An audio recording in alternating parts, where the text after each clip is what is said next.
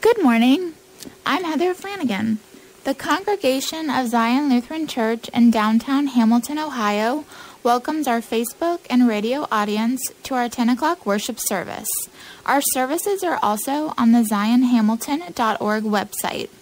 If you are in need of prayer or want to have our weekly service bulletin emailed to you, please contact our church office at 513-863-5774 or email us at zionlutheranofffice@gmail.com. Our service today is led by Pastor John Minnemeyer.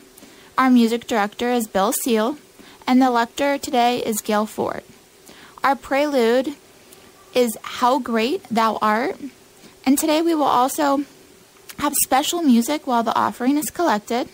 We will have a choral voluntary called Come to the Water, and our postlude is March by Henry Purcell. We now begin with our prelude.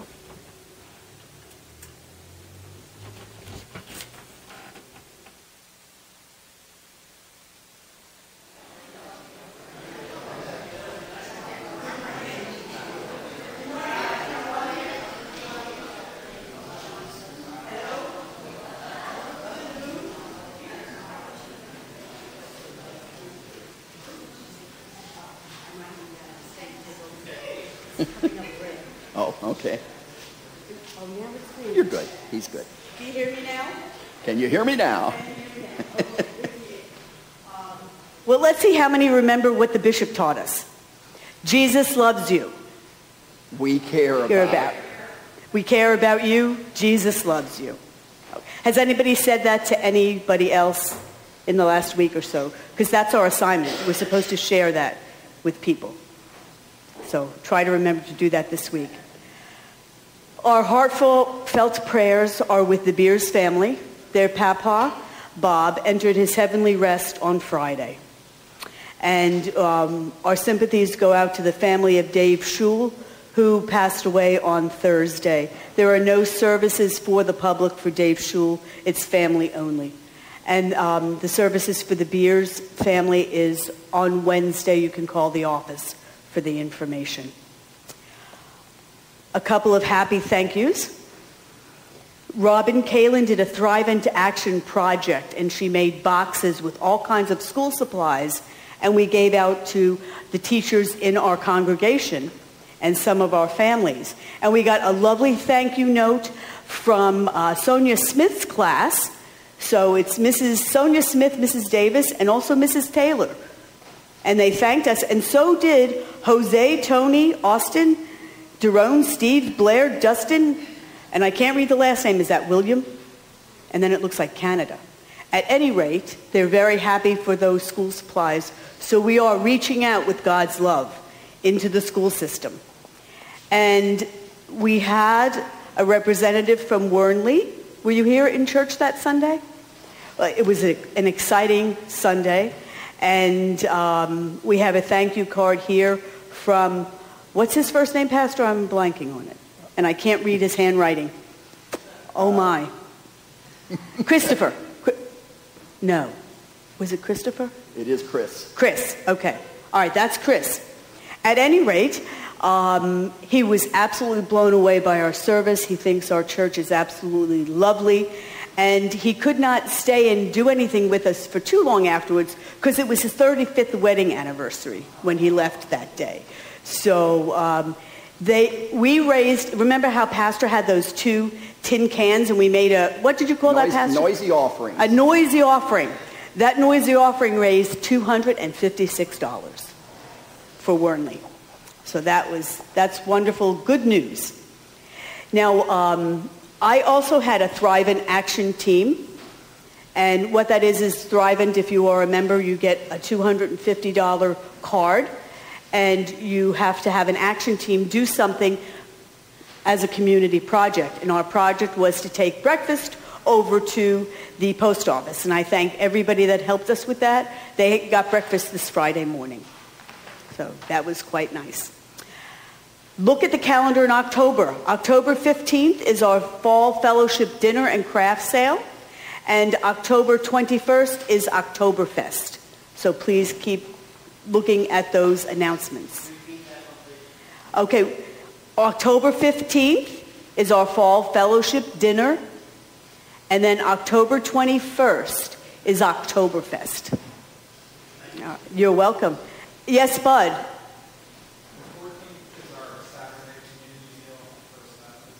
The 14th?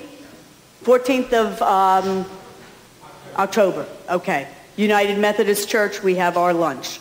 Anything else? Oh, yes. I didn't put on my robe yet because I wanted you to see my shirt that I can't wear next to my face because I look terrible in yellow. And Robin Kalin, I saw her come in. See, she's got one too. And the shirts that are in the sanctuary, these are the last ones we have. If you need one, please take one. You are welcome to have them. There's a couple of children's larges and then a medium and a couple of adult larges.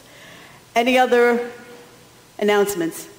If not, let's listen to our prelude. Oh, yes. Catechism starts tonight, 6 p.m. 6 p.m. Catechism tonight. Downstairs in the rec room. Downstairs in the rec room. Excellent. I'll try to join you. Yeah. Good. Excuse me? I'll try to join you, yes. You know, I never took catechism in the Lutheran Church, so I can probably learn something too. All righty. Let's listen to our prelude and prepare for worship.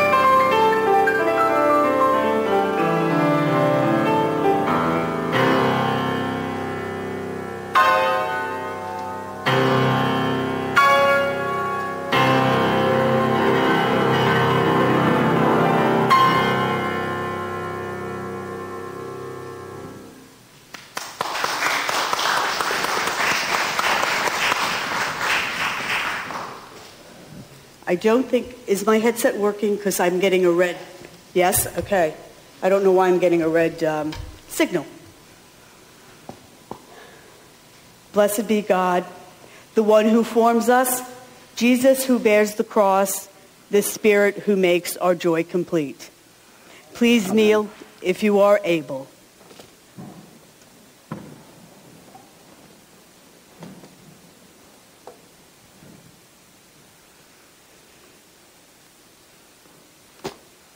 Let us bow before you, God, in humility, confessing our sin, steadfast and faithful God.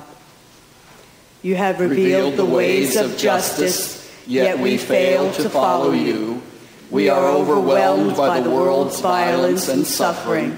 We are afraid to risk what we have for the sake of others. for the harm we have caused, known and unknown. Forgive us for the unjust demands we place on others and your creation. Forgive us for the ways we turn away from you and our neighbor. Forgive us.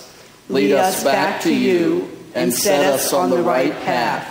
In the name of Jesus Christ, our Savior. Amen. Beloved in Christ, God's justice stretches beyond all understanding. God's compassion is beyond compare. In Jesus, God is always making a new way for us. In Christ, you are already and always forgiven. Amen. Please stand as we sing hymn number 522 as we gather at your table.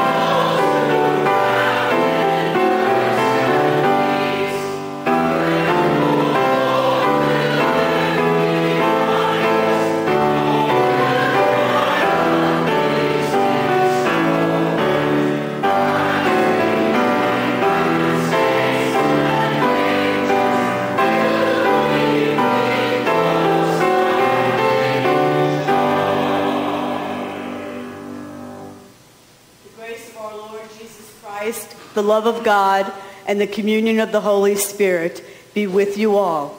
And also with you. Have mercy on us, Lord.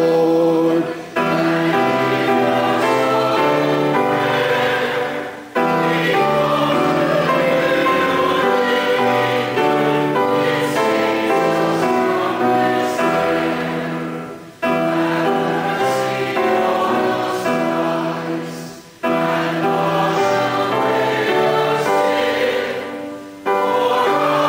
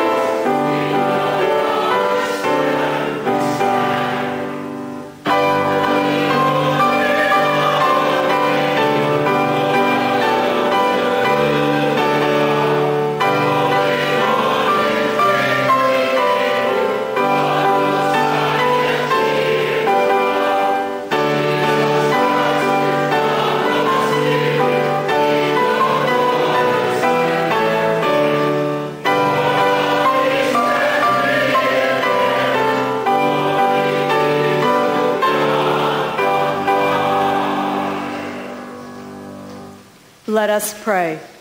O Lord God, enliven and preserve your church with your perpetual mercy. Without your help, we mortals will fail. Remove far from us everything that is harmful and lead us toward all that gives life and salvation. Through Jesus Christ, our Savior and Lord. Amen. Amen. Please be seated for the lessons.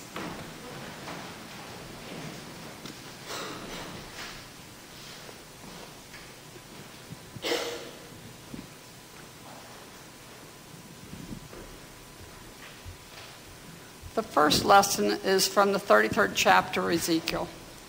God appointed Ezekiel as a sentinel for the house of Israel. Ezekiel must faithfully convey God's warnings to the people. Remarkably, God, who is about to attack Jerusalem, gives a warning with the hope that repentance will make the attack unnecessary. And now the first lesson. So, you mortal, I have made a sentinel for the house of Israel. Whenever you hear a word from my mouth, you shall give them warning from me.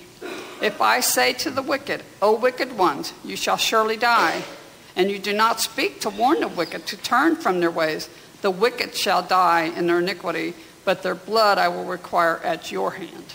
But if you warn the wicked to turn from their ways, and they do not turn from their ways, the wicked shall die in their iniquity, but you will have saved your life.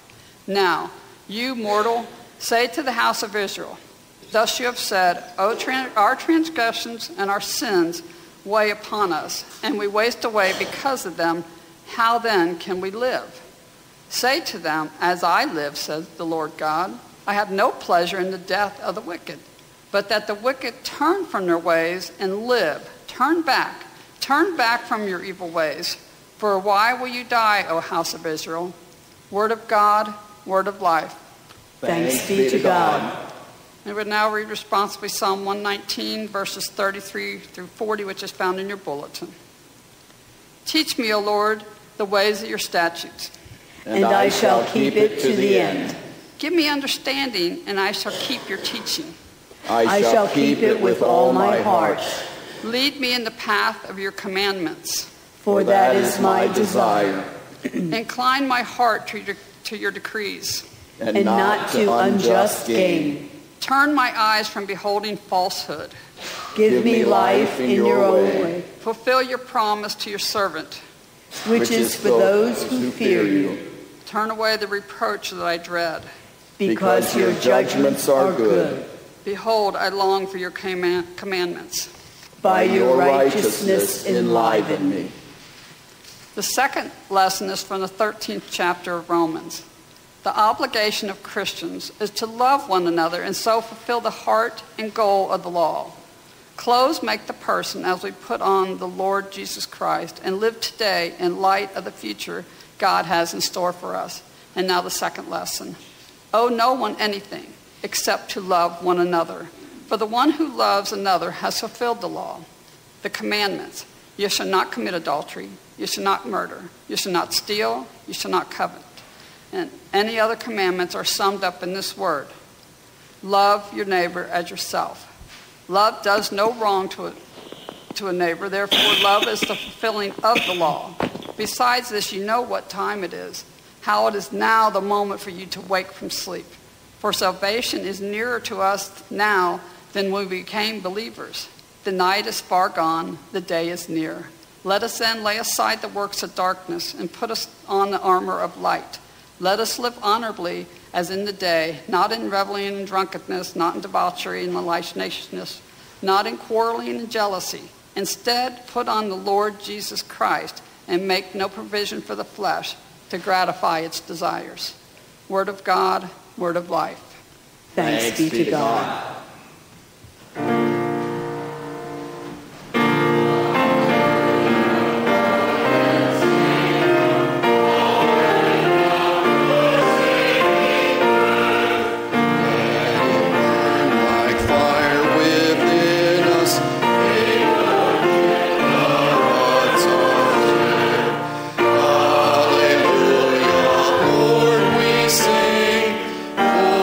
the good news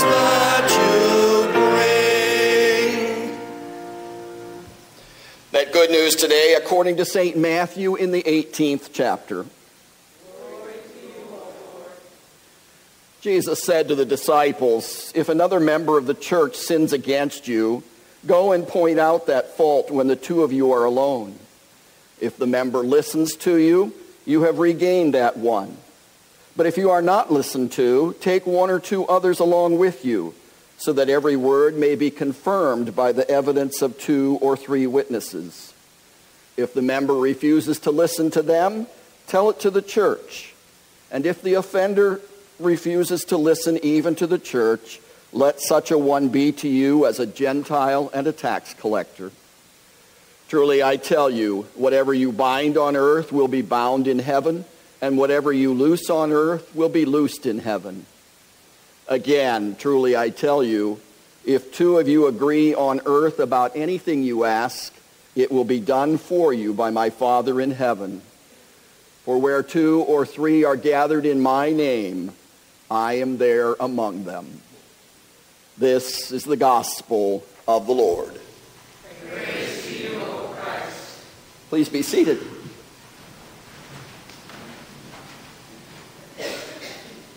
This day in the church year tends to be a special day. It's after Labor Day. The choirs are back, so our musicians are with us, and we're grateful for that. It's the resumption of the Sunday school and Christian formation, and we're obviously excited and pleased about that. You heard about confirmation starting tonight. And then God's work, our hands, has been the ELCA's response to September 11th. So the date has always been the Sunday closest to September 11th and that tragedy, but as a positive response and a day of service to our community and to others. And so Patty told you about breakfast at the post office on Friday as a gift from this congregation to the community. At this time, I want to install the teaching staff. So those of you who have agreed to serve again and share your gifts and your valuable time, if you would please come forward. And I'm going to ask that anybody who was in any of the classes this morning with them, you come up here too.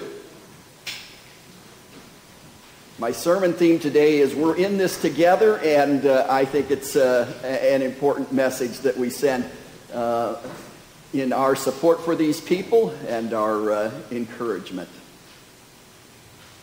And they all seem to like this side of the communion railing.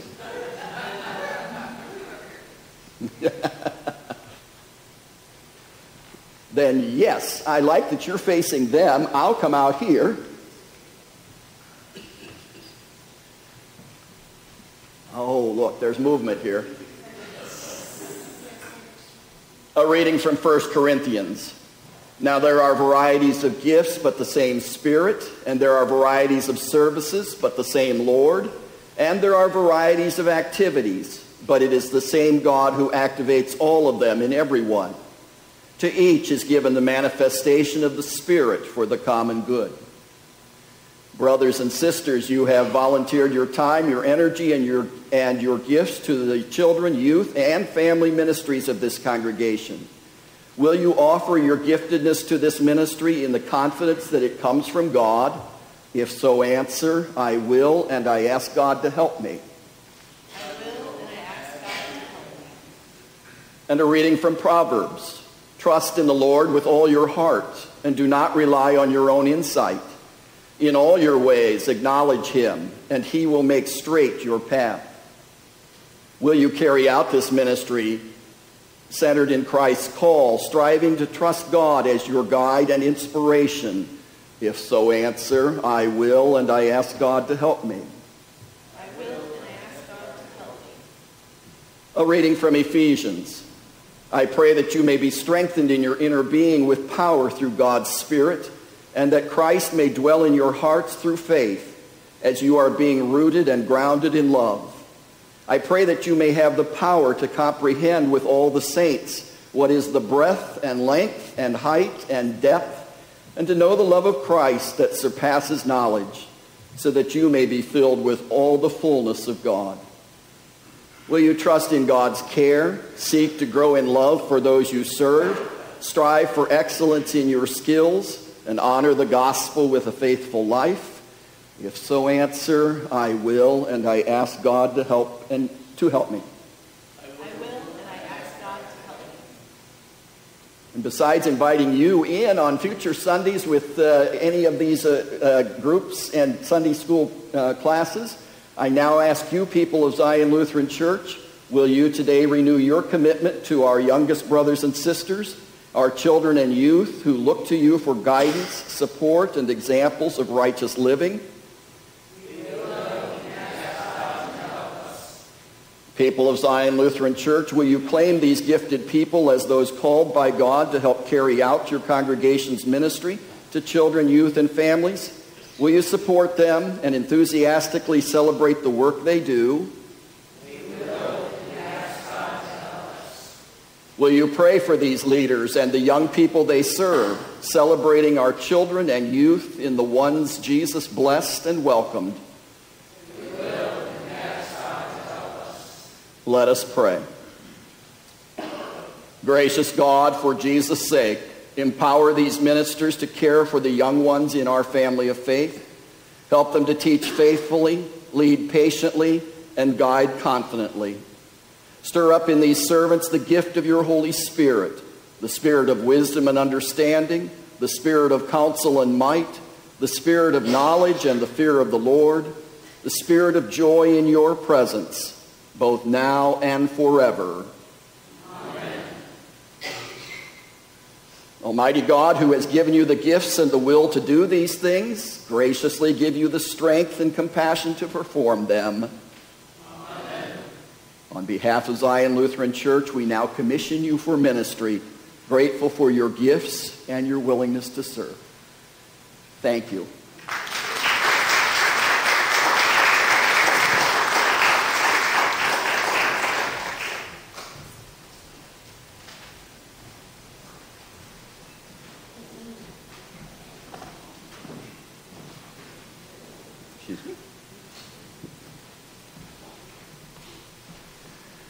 Dear friends, grace to you and peace from God who wonderfully made us, from Jesus the Christ who has redeemed us. Amen.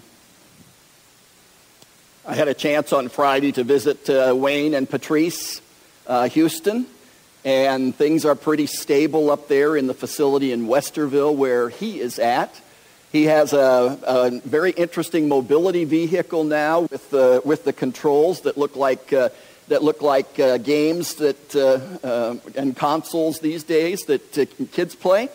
And he can get all around the facility, and he can even go outside with it to the park that is across the street as long as somebody is with him. So it's still a long haul, but as Patrice indicated, things are pretty stable right now. So as I drove home, I had a chance to daydream a little bit.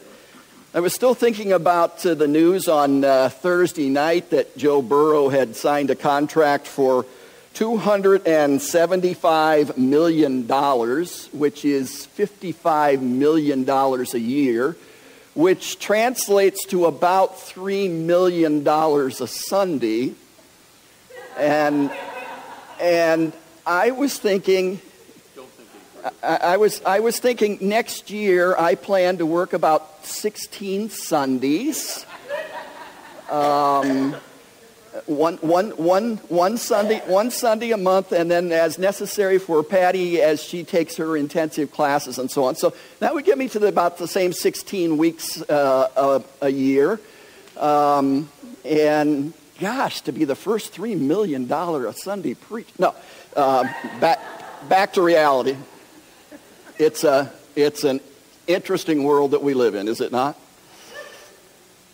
The reality is that we are a community. We are in it together as God's people and as the church. And as you know, the reality has been clearly stated for a number of years that the church is not a museum of the saints, but a hospital for sinners. That's not always the perception outside. A museum of saints instead of a hospital for sinners. But it would be a good thing for the rest of the world to be aware of our own self-understanding. And those are not two worlds completely apart as polar opposites, because Luther, of course, told us about saints and sinners. It's a Reformation Sunday theme usually, but we are simultaneously saints and sinners. And the definition of a saint is not necessarily names on those windows or pictures on the windows, but the definition of a saint is a forgiven sinner. So saints and sinners do not have to be polar opposites. And the gospel reading today is one that addresses the community and speaks to those realities that, yes, there are imperfect people in the pews, and there are imperfect people in congregations, and there are imperfect pastors that serve them, and yes, we have our struggles. This congregation has had challenges through the years, and some of those struggles, and this particular lesson deals with those kinds of things. It is the piece on discipline that is found in every Lutheran congregation, whether it's ELCA or Missouri Synod or any other Lutheran grouping, about how to address those issues that arise among believers and that can arise within the church. And as a somewhat veteran pastor, I've had a chance to observe most of those things and go through some of those things and have more than my share of stories. You may have to shut me off today. The first step is good. The first step is wonderful, and that's where we could hope most things would end. If a member has an issue with another member, go to that person individually and in private and have a gracious, if possible, conversation. How often do we go instead to Nextdoor or go online and we complain about service or we complain about an issue or our neighbors instead of just plain talking to them? Instead of just addressing the issue straight up. So Jesus is telling this emerging church at that time. The church really is born with the resurrection of Christ and the day of Pentecost. So Matthew is addressing an emerging church, and he starts with these teachings of Jesus. Jesus recognizing it. You know, think of some of the experiences he has with his own disciples when Jesus has to tell Peter, "Get behind me, Satan, because you're not thinking in godly ways, you're thinking in human ways." Or when they're arguing about who's the greatest among us and who will be seated at the left hand and at the right hand with Jesus. And so he says, go and speak to that person honestly and individually and in private. And if it is resolved in that way, you have regained a friend. Think of a troubled marriage. Think of parent and child struggles and issues. Think of all kinds of strained relationships. And then the wonder when we are able to see that we got past those, that the relationship was strong enough that we could speak honestly and openly and deal with the issue and move on. Practicing God's forgiveness in the process. Step 2, if step 1 does not accomplish it, in that reading from Matthew, is about taking a couple of trusted friends as witnesses. And he says take 2 or 3 with you, people that both of you could trust, and have that conversation and see what comes out of it. And I've had enough mentors over the years to show Christian examples of that, of addressing those issues and coming out on the other side. And that wonderful feeling, we've resolved that. I took mediation training in my Oxford years, and the mediation training is very, very helpful in establishing what are the options and the possibilities after you have first detailed the grievances and moved together in seeking some kind of resolution. the 2 or 3 in this story can be then very, very helpful in that process. Well, it isn't a guaranteed thing.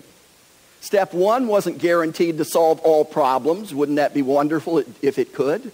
Step 2 doesn't in every instance work and resolve issues. Though there are so many things in this society that is so big on litigation and on suing, so much of which, or many of which things could be resolved in other and better ways. But if all else fails, then Jesus says to the disciples, if that doesn't work, take it to the church. Take it to the church council. Take it to the elders and the leaders. And take it with hopes of resolution, with hopes of forgiveness and restoration of the relationship. Not fracture, not a divisive spirit, but with a hopeful outcome. And if that doesn't work in the process, then it says, treat them like tax collectors and sinners. Now that does not suggest that you go out and shun. That's where part of the shunning tradition of some groups comes into play, whether it's the Church of the Latter-day Saints and sometimes Mennonites and Amish and so on. You hear these more frequently. But in any of those circumstances, it still is a desire and a hope to welcome them back into the fellowship and restore the relationship. Treat them as tax collectors and Gentiles.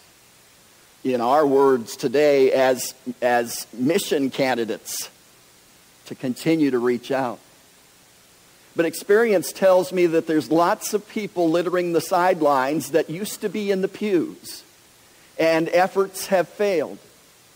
Not all of the empty seats in a church are created by the movement from this life to eternal life. There's lots of, yes, even victims along the way. I like to hear out there about people who still have ties to this congregation, who you haven't seen in the pews in a long, long time, but who might still be receptive and welcoming, where there might still be healing and hope possible. But yes, the reality is it is easier to invite and win new people who have no experience with the church than it is to regain a lost brother or sister. Sad to say. There are those who have felt victimized by the church. And I'm not talking in broad terms like the Catholic priesthood issues and so on and so forth, but I'm talking about the individual broken and fractured relationships. You know, Jesus says to the disciples then, what you unleash on earth will be unleashed in heaven, and what you bind on earth will be bound in heaven. And that's an interesting piece and has had a lot of theological study and survey about it as to what that really means. But I'm going to suggest that grace has been unleashed in the heavens and poured out upon us.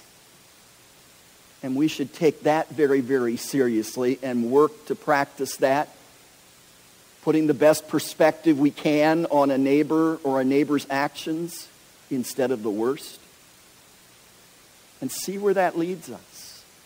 And instead of binding on earth, as a pastor in my clinical pastoral education years ago, boy, was he old-fashioned, and he practiced excommunication in the Lutheran Church. You kind of think of that as a Catholic term, and usually associated with a divorce or things like that, failure to have a child baptized into the Catholic faith and tradition. But no, he took his constitution to say, that person hasn't communed in a year and that person hasn't given in a year, I'm going to excommunicate them. Well, that may have worked 2 centuries ago, but almost anybody can blow that off and say, I am out of here, and not worry in the least about that. It was kind of silly on his part. Remember, what is unleashed in heaven or unleashed on earth has been unleashed in heaven. And what is to be bound on earth, yes, there is authority there given to the disciples given by the church. The church places a lot of ecclesiastical authority on this particular gospel text and its processes. But then, the final word.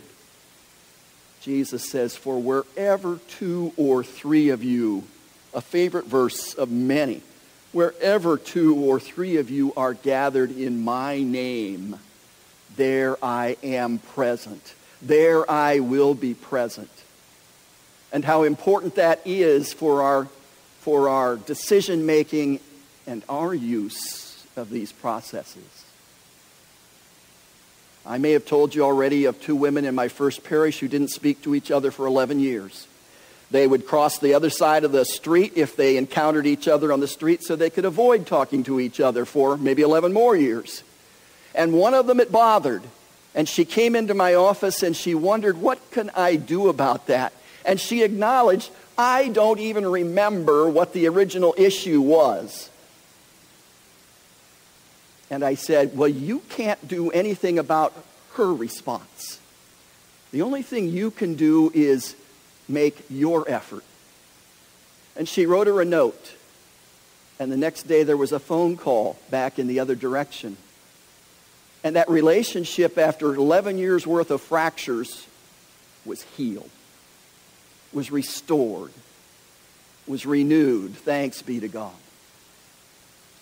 There are other times, and I'm sure you've been through them here at Zion, and even that final step, which I've only ever had to implement one time in my career. And I did it with Bishop Dillahunt's full approval of having to remove a church member. So Patty, my hope for you over the next 44 years of your ministry, or since you found the fountain of youth more than that, that you never have to do that. There is grace in this message, in this gospel, in Matthew creating a pathway for the emerging church of how to deal with those issues, those family issues and struggles. Any of you got a perfect family? You might have one that looks great in picture books and a perfect looking family. But every family, if you have to extend it beyond your own children, it sure doesn't go far before you find some issues. And the same is true of the family of God, where we are simultaneously saints and sinners, where God has unleashed His grace, and where forgiveness is supposed to abound. Amen.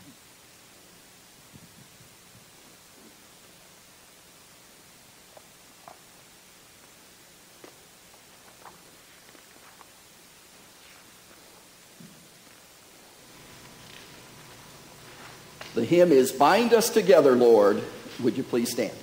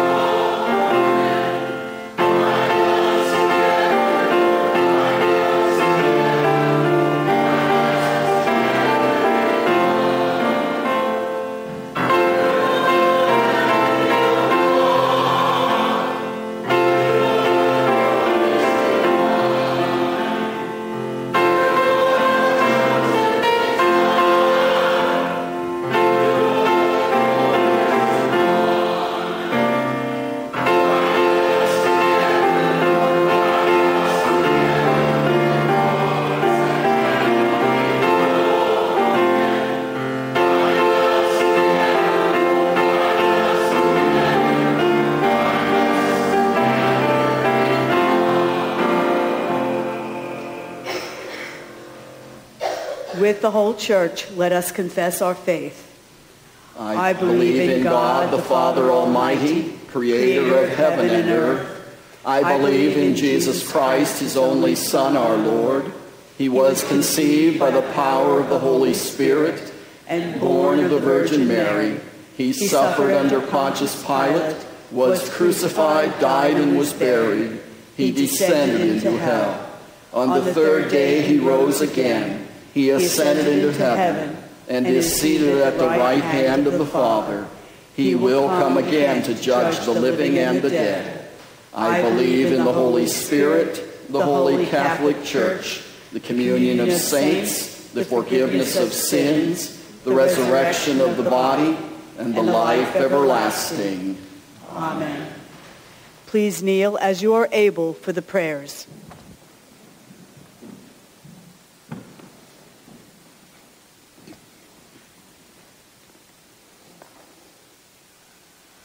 Remembering the caring and generous works of God, we pray for the church, creation, and the needs of our neighbors.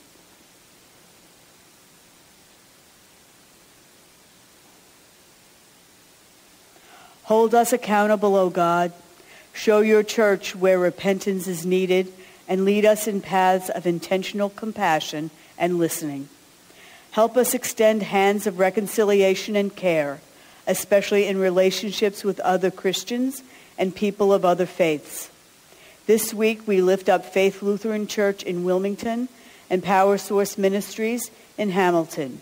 Merciful God, receive our prayer. Reveal your miracles to us, O God. Move us to cherish you as we behold the wonders of creation. Renew the seas and the soil, the forests and the creatures that live in them. Turn us to ways of living that seek earth's thriving. Merciful God, receive our prayer. Inspire us to lead with honor, O God. Guide judges and legislators, police and government officials to create and uphold just laws. Move us to treat all people with dignity and guide our conversations with one another. Merciful God, receive our prayer. Help us comfort those who suffer, O God.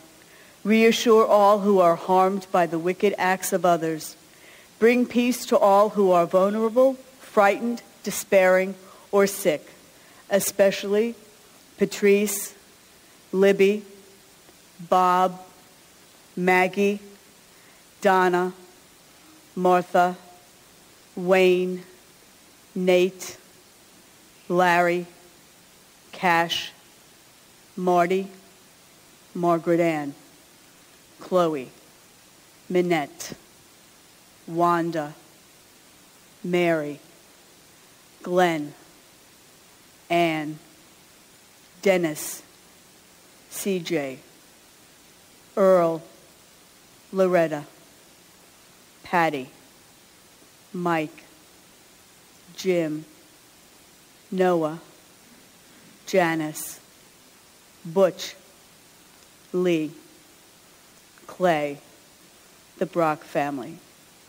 Jace, Achilles, Joyce, Fred, Joyce, Larry, Rob, Steve, Joannette, Laura, Mike, Dee, Casey, Nancy, and Shirley Snyder, who is homebound. Guard their waking and their sleeping, merciful God. Receive our prayer. Awaken us, O God. Challenge and encourage your people to value the vocation to which each is called. We pray for all discerning new possibilities or changing employment. In all our diverse callings, teach us to love our neighbor above all else. Merciful God, receive our prayer.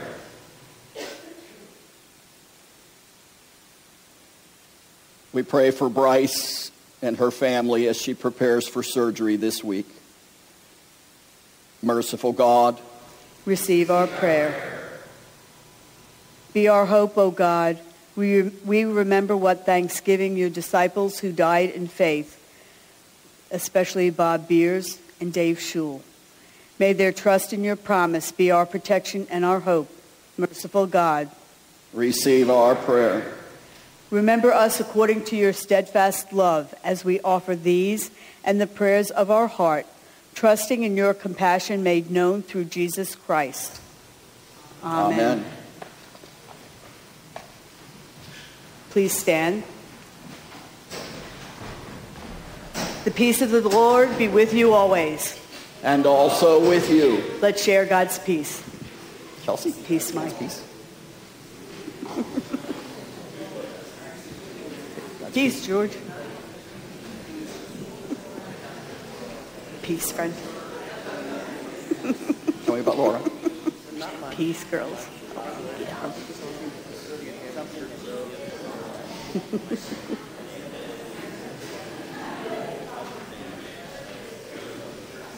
Okay. Okay. Okay. Good morning. God's peace. Good morning. God's peace. Sandy, God's peace. Heidi, God's peace. Joanette, God's peace. Donnie, God's peace. God's peace. I'll get you. I'll get you. God's peace. God's peace be with you. Good morning. And your son was here last Sunday? Is he back for good? Okay, good. Okay, all right. Okay.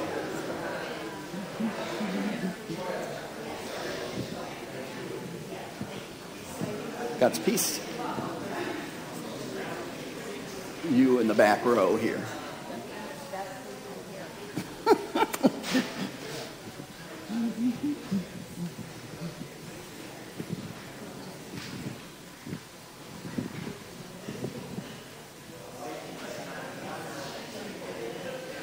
And Connie's back there and appreciative of everything. That's peace, Kim.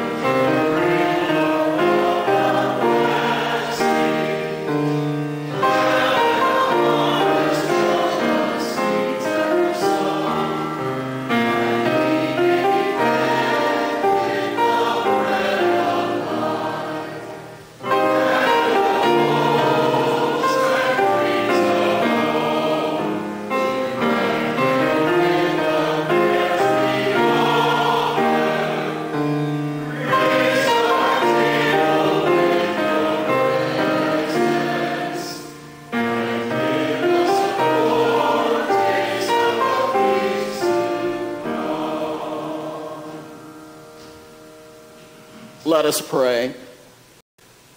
God of power, God of plenty, all things belong to you. We bring your gifts to the table that all might be fed. Form us into the body of your beloved Jesus Christ, our Savior.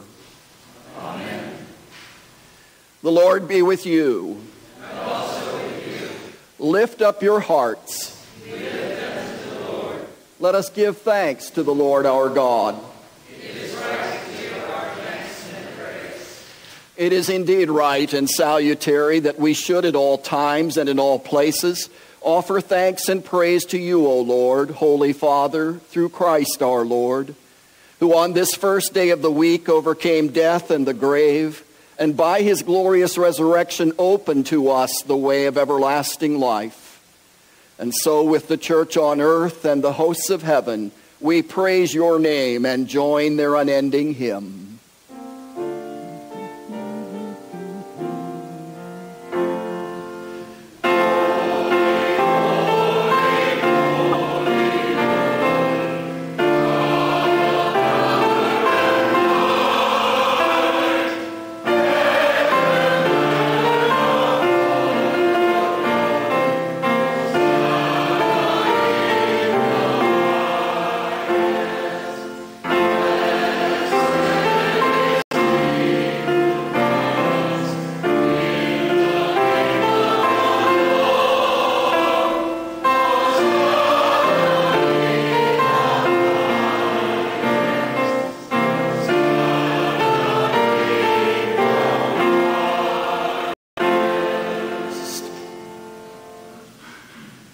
Holy God, our bread of life, our table, and our food, you created a world in which all might be satisfied by your abundance.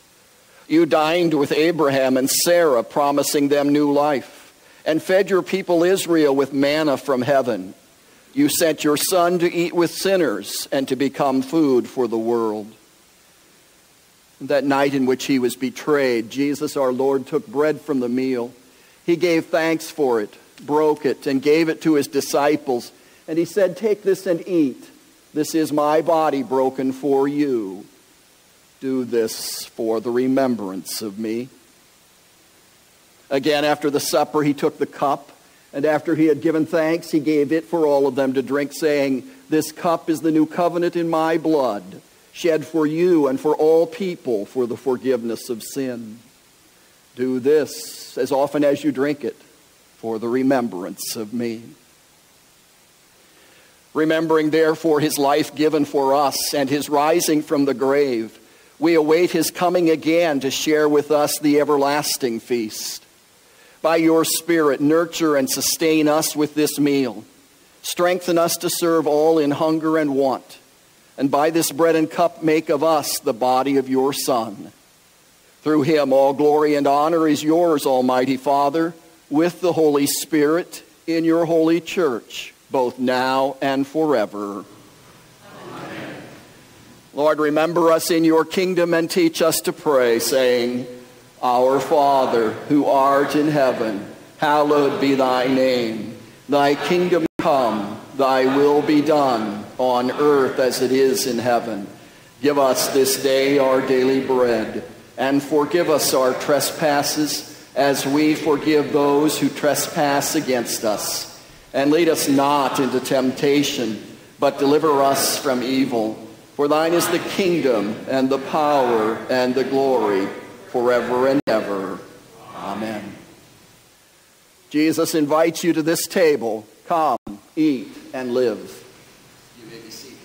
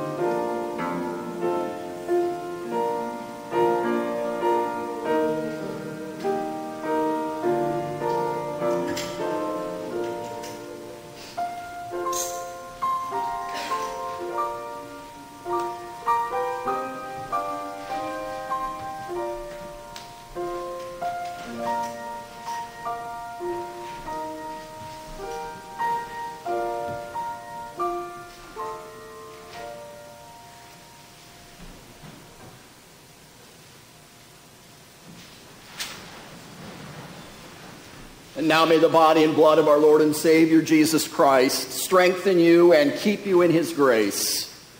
Amen.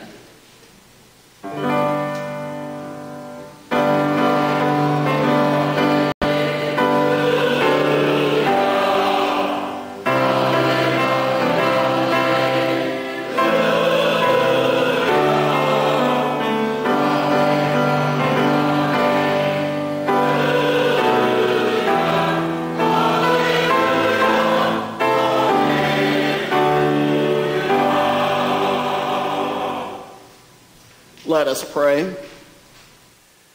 Blessed be your name, O God, for we have feasted on your word, Christ Jesus, the joy and delight of our hearts. Strengthened by this food, send us to gather the world to your banquet, where none are left out and all are satisfied. In Jesus' name we pray. The God of glory, Jesus Christ, name above all names, and the Spirit who lives in you, bless you now and forever. Amen. And before we sing the closing hymn, I noticed there is a card out there for Patrice and Wayne this morning. You might want to add your little notes and names to it. They indicated they listen in just about every Sunday, and so are probably listening unless I went too long and we've already been cut off. But they keep in touch, and they very much miss the bells, Bill. So we hope there's a day they can return to Hamilton, and at least Patrice can join in again. Go, my children, with my blessing is the closing hymn.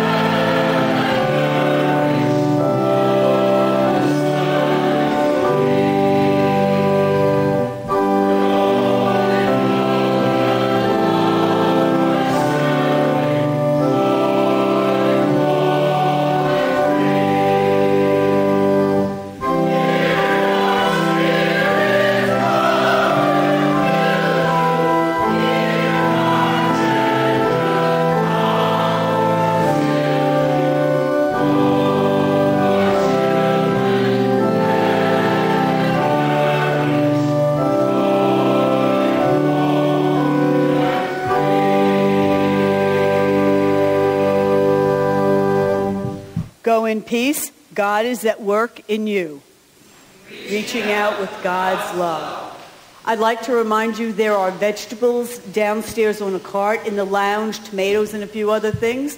Please feel free to take some home with you. They're from 80 Acres.